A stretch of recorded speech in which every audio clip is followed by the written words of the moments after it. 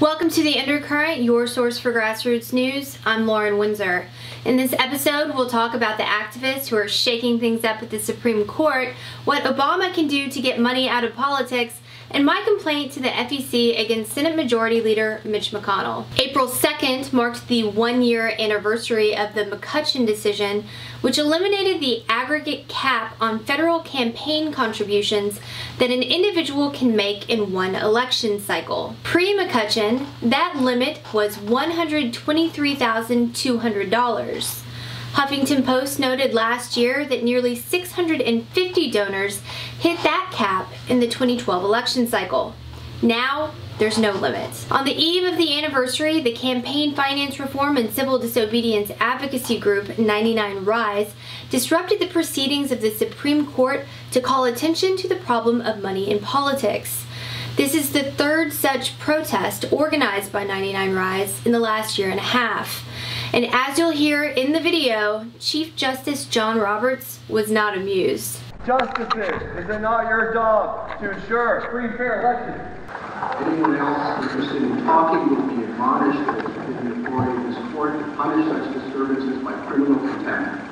We who believe in freedom shall not bend. On the actual anniversary, the Money Out Voters In Coalition, including groups like Common Cause, People for the American Way, Public Citizen, and many others, gathered in front of the White House to deliver a petition to President Obama asking him to take action.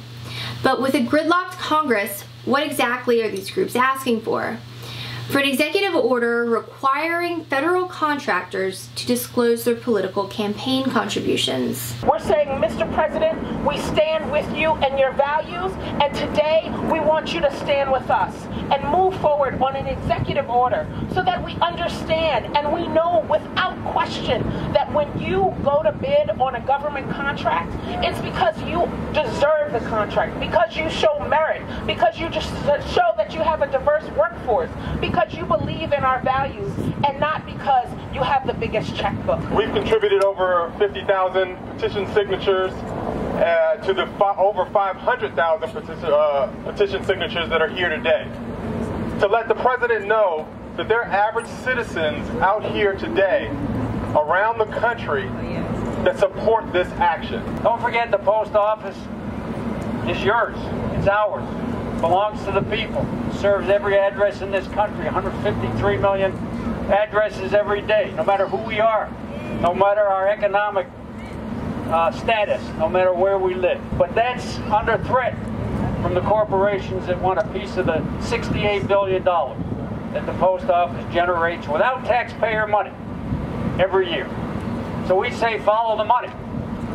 And you'll find those that want to, from Wall Street and Congress, who want to privatize and dismantle this wonderful treasure. For my part, I filed a complaint with the FEC against Mitch McConnell, the #1 adversary of campaign finance reform.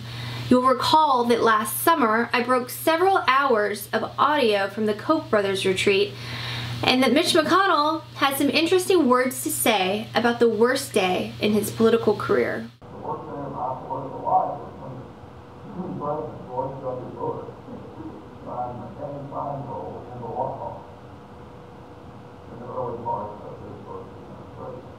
At the end, Senator McConnell said, according to the transcript released from the meeting, that the worst day in his 30-year political life was the day that the McCain-Feingold bill was signed into law. Now, for those of you who don't even remember it, because the Supreme Court's virtually gutted its impact, McCain-Feingold was a bipartisan bill designed to limit campaign contributions in size and to eliminate, insofar as was possible, secrecy in campaign contributions, so we'd all have to fess up, and if somebody was trying to get to us, at least we know who was paying for it.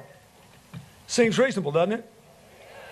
How could you think that's the worst thing that ever happened? Only if you thought the best thing that could ever happen was if the Koch brothers and others could run black bag operations in every state in the country and spend all this money driving people crazy and getting them to stop thinking and never be found out.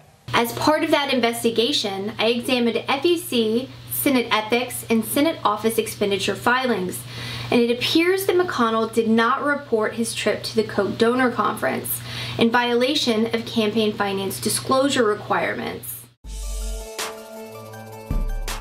Bottom line, Washington has a Koch problem. Every election brings new special interest spending highs, with politicians seeking out bigger and bigger hits from billionaire donors. The conservatives on the Supreme Court enable this junky behavior by continuing to dismantle campaign finance regulations. Help DC kick the Koch habit and get involved with 99 Rise and the Money Out Voters In coalition.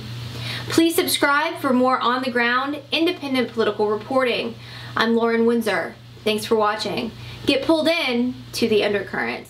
Undercurrent under the surface makes the mainstream get so nervous. It's time for purpose, for news to serve us, not with propaganda.